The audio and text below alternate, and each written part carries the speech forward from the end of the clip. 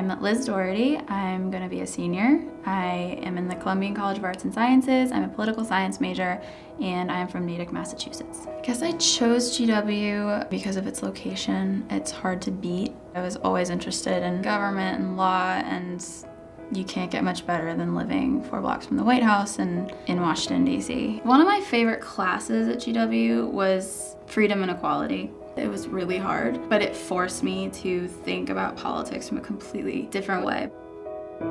My second week freshman year, the GW College Democrats were actually coming together with the Georgetown College Democrats and American University College Democrats.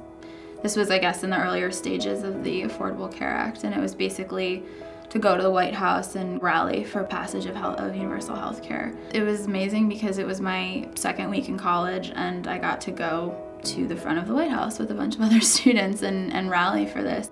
Once I started working for Nancy Pelosi, it had already passed, but we kind of got to see, I guess, the aftermath of that. Some people were really angry, but then we also got to hear all these stories of people that, saying thank God it passed and, thanking her. And then once I was interning in the Vice President's office this summer, I got to be at work while the Supreme Court upheld it, and just to be in the administration hearing this with the people who had literally worked on it, get to, see them celebrate seeing their law upheld was pretty incredible.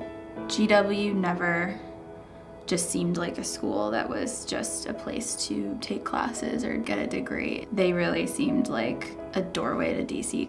Going to GW, you have every opportunity to both take classes and intern at all these places just because of its location, and I think the opportunities are so much different than the average college experience. This is the George Washington University, and what we make is history.